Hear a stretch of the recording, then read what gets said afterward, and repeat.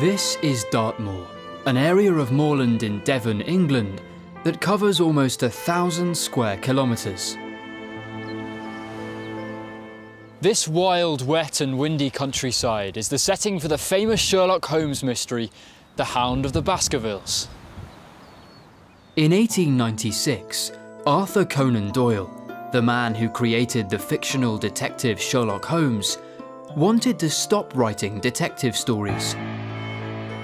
He wrote a short story called The Final Problem, in which Sherlock appears to have fallen to his death at the Reichenbach Falls.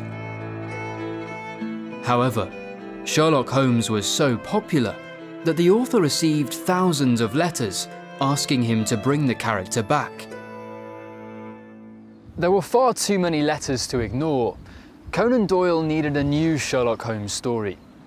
Then, in 1900, he met Bertram Fletcher Robinson. Robinson, who was working as a journalist at the time, told Doyle about an old legend from rural Devon. The myth was about a cursed family and a huge black dog that hunted and finally killed each member of the family. When Robinson introduced Doyle to the mysterious landscape of Dartmoor, the author knew he had found the setting for a brand new Sherlock Holmes adventure, The Hound of the Baskervilles.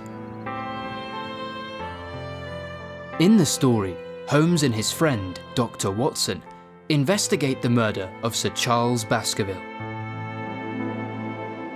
Sir Charles was apparently frightened to death by a huge dog, the Hound of the Baskervilles. If Holmes and Watson can solve the mystery of Sir Charles's murder, maybe they can save the life of his nephew, Sir Henry Baskerville. Dartmoor is a major character in the story too. These rocky hills, called tors, feature a lot. In this wild landscape, they are important landmarks.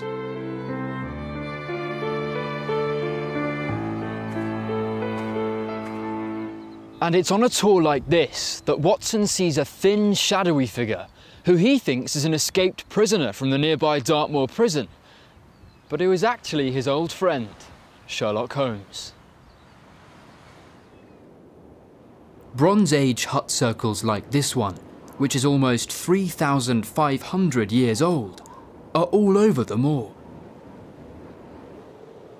There are 24 hut circles here, and they provide Holmes with the perfect hiding place, where he can watch without being seen. In the story, Holmes sends Watson to Baskerville Hall for two reasons: to investigate the death of Sir Charles and to protect Sir Henry. Sherlock travels too, but he goes alone and in secret. If he had gone with Watson, everybody would have known that the famous detective was on the case. Instead, he secretly watches Baskerville Hall from one of these stone huts. In the end, Holmes reveals himself to Watson. He claims that if he hadn't hidden, he wouldn't have solved the mystery. He explains that Sir Charles wasn't killed by a big black dog.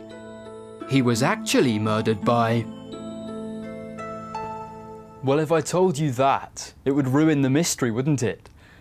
You'll have to read it for yourself.